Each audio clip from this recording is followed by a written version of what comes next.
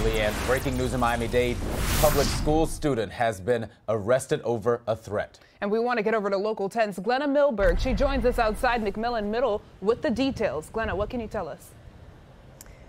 Another threat to another school, and someone arrested yesterday, a student, we understand, from McMillan Middle School right here. I want to show you today how seriously parents and students are taking that threat. The lineup of cars and the people you see and we've seen for the past few minutes are parents coming to take their students out of school because of that threat. The school district noticed parents, if they don't feel comfortable, that they can come and pick up, and we have been watching parents do just that. What you also might see is a couple of Miami-Dade police, school police units here. The district said there is beefed up enforcement.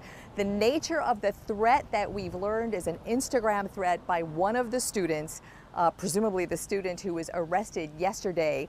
The Instagram was seen by students. The students here know who it is. Some said they do feel threatened by it. In an abundance of caution, the school is open. There is no lockdown. It is business as usual, but there you see yet another parent coming to presumably pick up students, as we've been seeing all morning.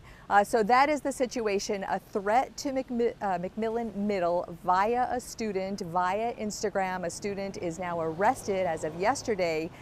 School enforcement beefed up, according to the district here today. Otherwise, business as usual. So much more to come on this one. Watch our social media and we will be posting what we know. My Twitter is Glenna at WPLG, also on Instagram and Facebook, and of course our local10.com. We will have all the updates there for you. I'm Glenna Milberg, live in Southwest Miami-Dade today, Local 10 News.